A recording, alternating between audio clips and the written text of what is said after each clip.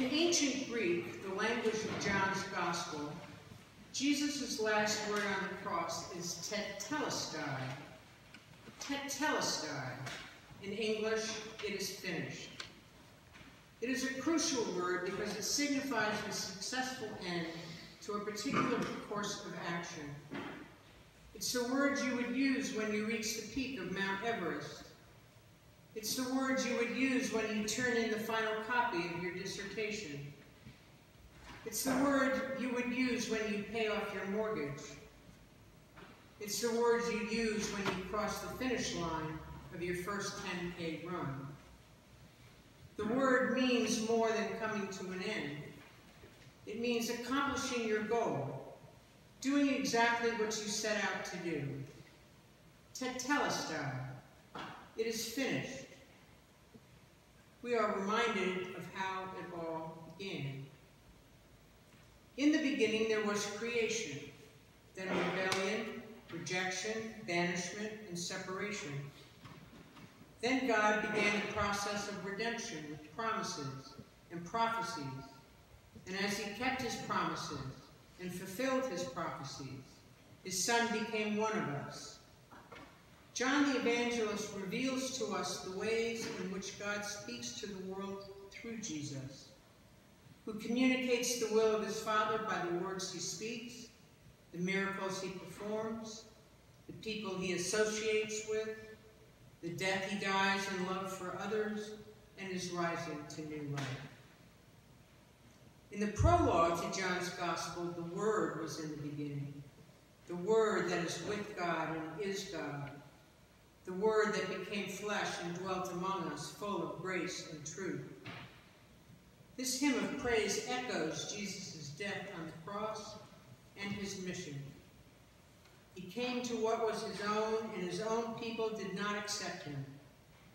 But to all who received him, who believed in his name, he gave power to become children of God.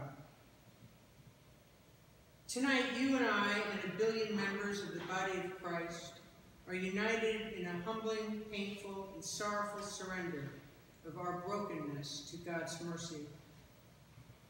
As this day unfolded 2,000 years ago, Jesus was betrayed, abandoned, handed over, tried, insulted, beaten, and then crucified, nailed to a cross and hung there to die in the heat of the afternoon, naked and practically alone.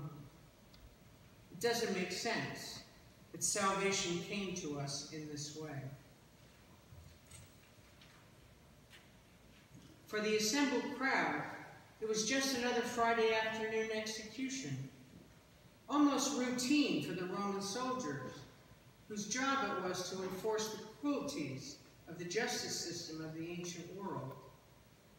But Jesus' death was of such profound consequence that the sky went dark over Jerusalem and the earth trembled. Even in remembrance, the darkness is so heavy and troubling that we are driven to our knees as if under the weight of the same cross that Jesus carried to his death. John grasps the irony that characterizes the kingdom of heaven, and he wants us to see that even in the pain and suffering of the cross, there is a reason the Friday of Jesus' death is called good, counterintuitive as that may seem. In the Gospel of John, Jesus' life does not end in defeat or disgrace, but in glory. He isn't crucified, he is lifted up. He does not die, he gives up his spirit. Instead of a shameful and brutal death, there is the promise of eternal life in paradise.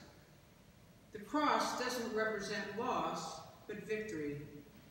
And Jesus' final words are not an admission of failure, but a declaration of triumph. It is finished. It is accomplished. Tetelestai.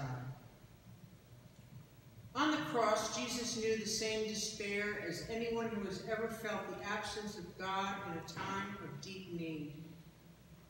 Certainly there was the trauma of recent events, his traitorous arrest, the false charges, the abuse of soldiers and brutal physical torture. Compounding this torment was his disappointment in the disciples, his own mother's anguish and his concern for the beloved apostle. The Jewish authorities, in their blindness, proclaimed a truth they did not believe. This is the King of the Jews. The title is meant as mockery, but it states a holy, shining truth. This is Jesus' defining moment, his enthronement and exaltation, when his long prophesied kingship is fulfilled and proclaimed. The thorns atop Jesus' head mark his crowning glory and the arrival of God's kingdom. No one has ever seen God, yet he is recognizable in his Son, Jesus Christ. And it is God's only Son, who is close to his Father's heart, who makes him known. Meeting God face to face is just too shocking for any mere mortal to bear.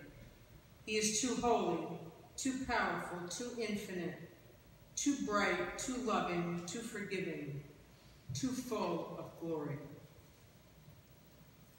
Jesus gave his all for all people in all time, for the hungry and the outcast and those who grieve, for the elderly and disabled, for the lonely and the dying, for all those who are taken advantage of simply because it's possible, and most assuredly for the poor.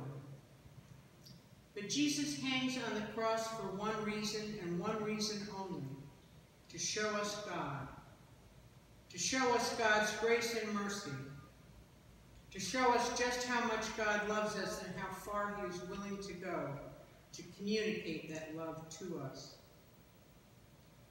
Today we look to Christ in his finishing, in his loving and giving until all is completed.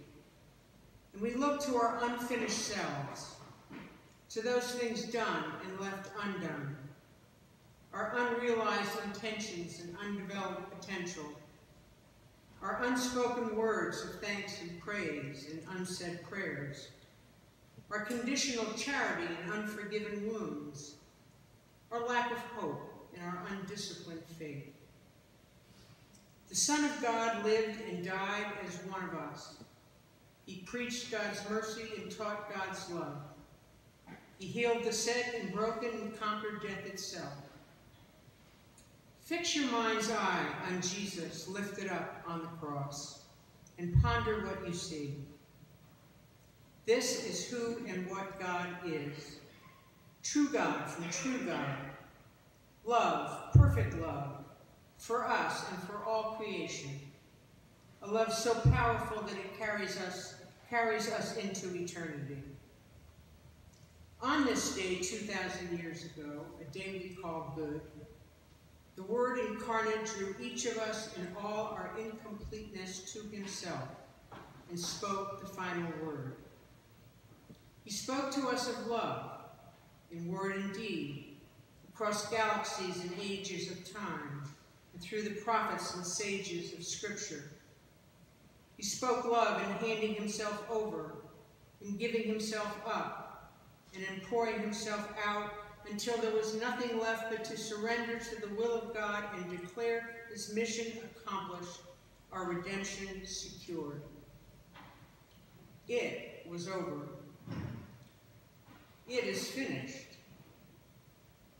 Tetelestai.